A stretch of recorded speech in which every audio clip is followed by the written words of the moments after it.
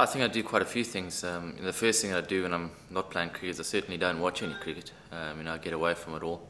When I'm at home, I try and spend as much time as I can with friends and family, and just catch up with them, because we don't spend a lot of time at home.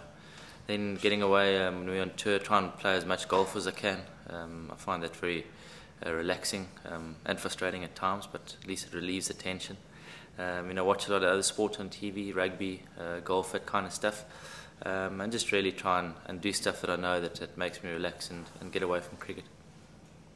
To participate, SMS tension free and your message to 92666 10000